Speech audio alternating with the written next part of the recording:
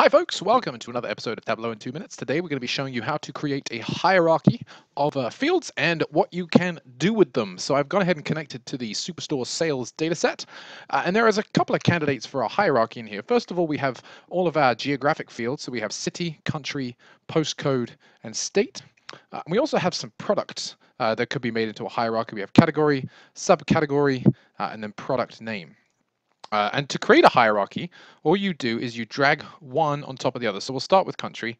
Let's take state up to country. That just gives us a dialog box to create hierarchy. And now you can see that just by dropping one on top of the other, it's gone ahead and created this hierarchy for us. Let's add city and postcode to that.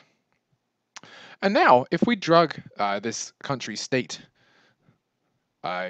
pill out to the rows shelf, you can see that now we can expand and collapse. Actually behaves very similarly to a date field, but we can expand and collapse this in order to show different levels of detail within the hierarchy.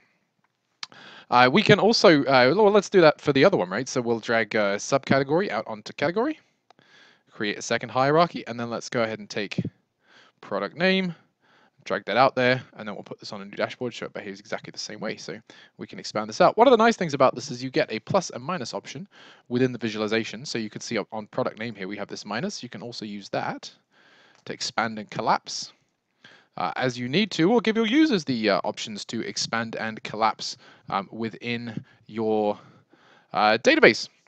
So that does it for this episode of Tableau in 2 minutes. If you have any questions, please leave them in the comments. There's a link to the dataset and the workbook in the video description. And if you like what you see, then please like our video and subscribe to our channel, and we'll see you next time.